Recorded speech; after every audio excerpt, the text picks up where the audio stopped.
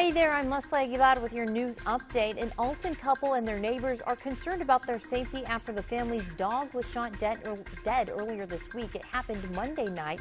Witnesses say the alleged shooter was behind the property near a canal. The Hidalgo County Sheriff's Office is investigating. San Benito city leaders are reviewing a letter signed by 8 police officers that expresses no confidence in their police chief.